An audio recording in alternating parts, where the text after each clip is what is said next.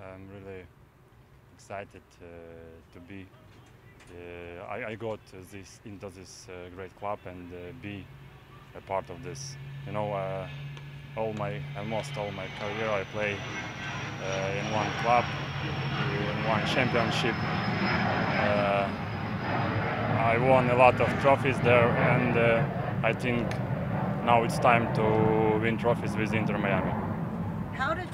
How does a player from Ukraine end up here in Miami? What was the process?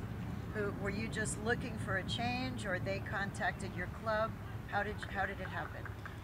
I had a conversation with head coach, with Chris, and I wanted to be here, and I spoke with president of Shakhtar, and he was agree it's better